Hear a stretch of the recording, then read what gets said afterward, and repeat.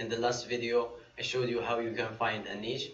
So then you go to Canva if you don't have any software and you're working with your Canva or any other website based editor.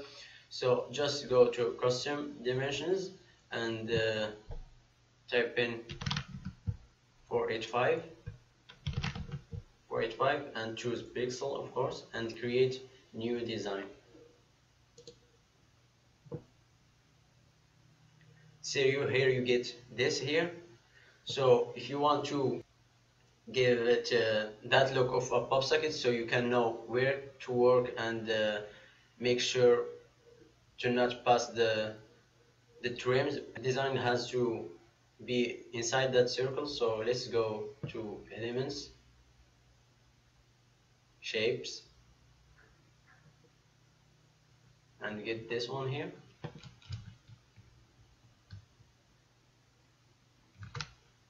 So it's like this, but on Amazon we have that little pink one here. You can work inside the safe zone, so you don't need to go into here to this edges, or you can make another one and just make it as a random one to just make sure you're not passing it.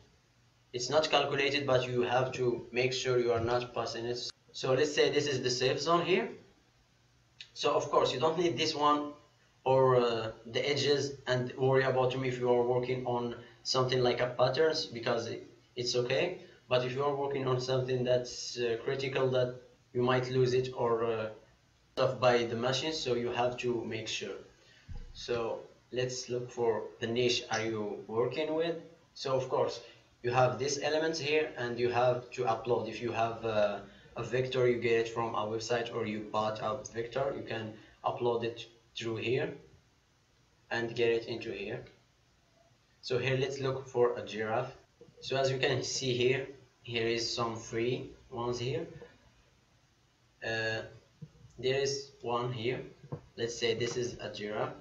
So you can make sure it's a color that you want and this background will appear. So this looks fine to me if I'm working on this. Like if I'm working on the niche of a giraffe and this color, or you want to change this color to another color like blue giraffe on a yellow background, PopSocket design, of course. So you get creative with it. So I'm just showing you how to do it, of course.